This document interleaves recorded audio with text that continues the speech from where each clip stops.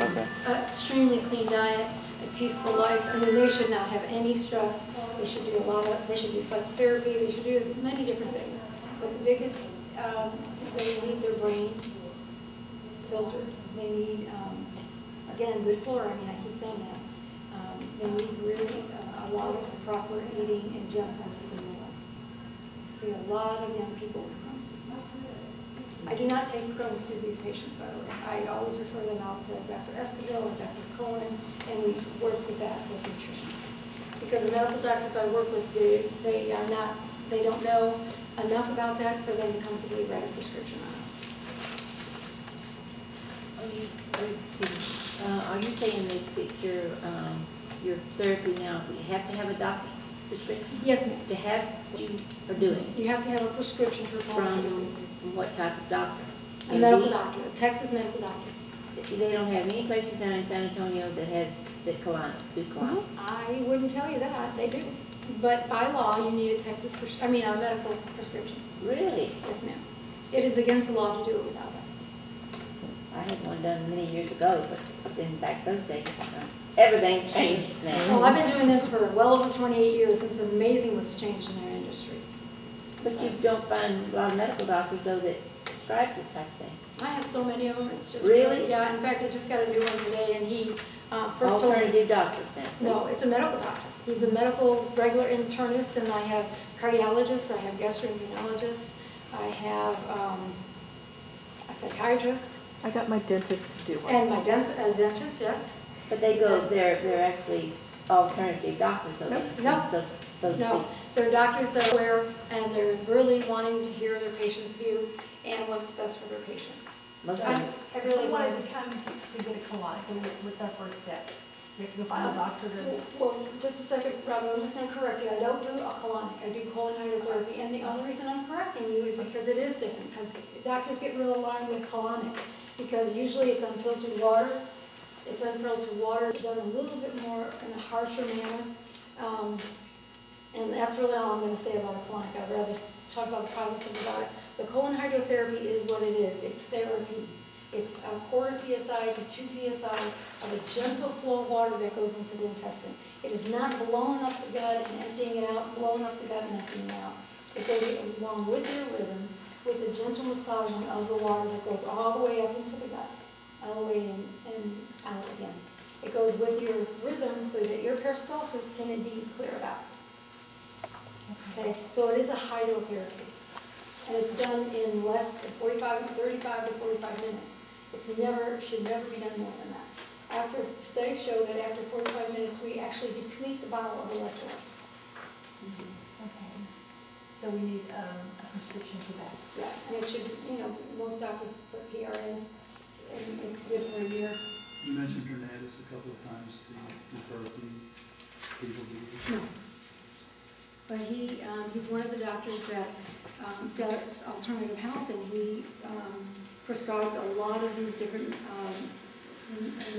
nutrients, and he understands what the body needs for that. I don't recommend him, and I'm not saying that he recommends me. I'm just saying he was one of the doctors that did a lot of speaking on detoxification and building up the system. I've seen a lot of people with Hernandez. He's a friend of mine. Oh, okay.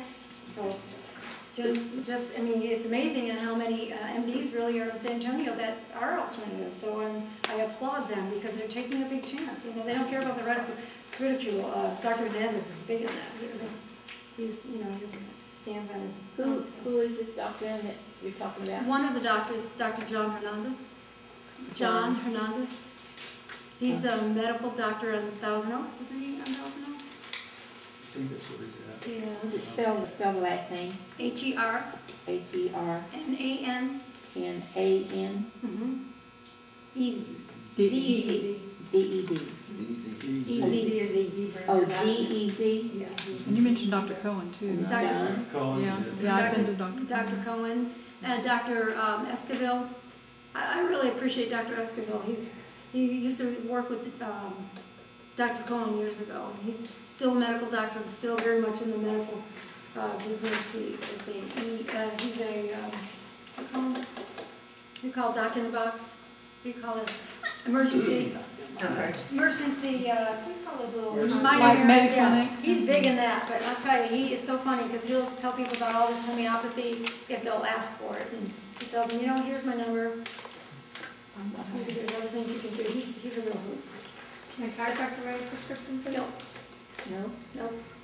If you Not in want it, Texas. fine. Not in Texas, right? In Washington State, but not in Yeah. Texas. In Florida. In Florida, yes, there's a In California, which was a real shock to us when backwards Yeah. state. when I was going to school in California. It was really interesting because they were really pushing license. I'm thinking, no, what are they going to do? And here in Texas, they come up with having a prescription and licensing and all that. So, but it's really good. I mean, it brings more credibility to our work, and people that are real serious about colon health can get proper work done and help themselves. And you shouldn't have to get colon therapy forever.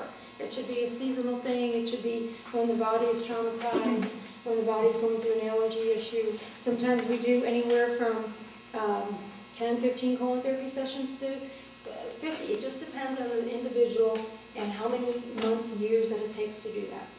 So I really promote eating properly, hydrating, giving yourself good oils, and helping your body cleanse itself. How does, Peggy, I'm sorry, she's been raising her well, hand. that's fine. Well, I just wanted to tell you that my husband and I have been to Susan Center, and it's like going to a spa. It's wonderful, it's relaxing, and she saved our lives. She really did. I give the glory to Peggy, because without God in my life and the wisdom to know those things, I mean, really, it's Him working through that. So thank you. That's very sweet of you. I don't know if any of these folks, do they know Michelle Hart? Well, if they came, those two may have come to, Michelle Hart does the thermography. did I come to the thermography class that I had here? It doesn't matter, never mind. Oh. You talk, that's okay. What was it? Never mind, I was just gonna tell you someone else. We're that actually was gonna have involved Michelle with- talk later. Yes, we are. In a year. And, I'm sorry, you had a question? Hydrotherapy for a patient with a yeast infection, does that help any, or? Huge, yes, it's huge. It helps, again, the probiotics build up on its own in the bowel. You clean the system out, and it helps promote the good bacteria that you need. So it stops yeast from continually growing. We also do a lot of dietary issues with that, and again, implants.